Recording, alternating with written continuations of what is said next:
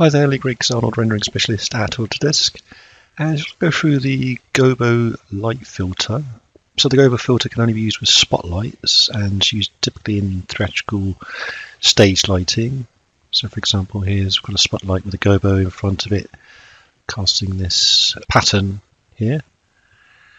And in Arnold, Gobo is not a light source in itself, but rather a light filter applied to a spotlight, which you can use any texture map or procedural shader. Okay, so we've got our Arnold disco lighting scene here. That was 4 spotlights. So we've got select one spotlight, go to the Arnold settings, and down under light filters we can add the Gobo light filter there. Just double click on it there. And then under slide map we can open a file texture. So I'll create an old image shader and open our texture map. Gobo is projecting the texture map onto the forelock. And we've got several filter modes, so we've got different blending equations here. Blend's the default one, which works in most situations. Replace, add, sub, and mix. But like I say, blend works for most things. So that's file texture. And this one, I'm going to add another Gobo, and we'll create a fractal shader, procedural shader called fractal, so we can also use it as a slide map for the Gobo. I've got another scene here, the spotlight, and under the Gobo I'm going to create another Arnold image shader, and we've got a picture of a window frame that we can use to project through the Gobo light filter. Okay, so if we go back to the Gobo settings, we've also got a density. Our higher values will make the Gobo more opaque, letting light slide through.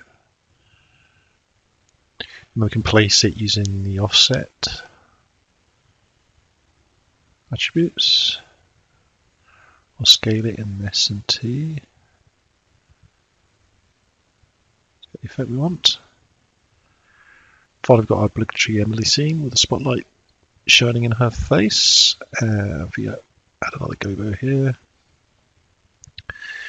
And under the slide map, I'm just going to create a ramp RGB. And then we can add some more colours. Maybe some red, some blue, some yellow. Just mix it all up a bit. And then we change the type to the U direction.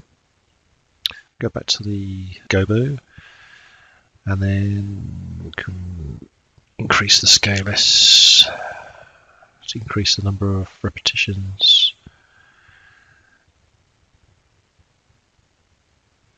And even change the offset so we can position exactly where we want it to be.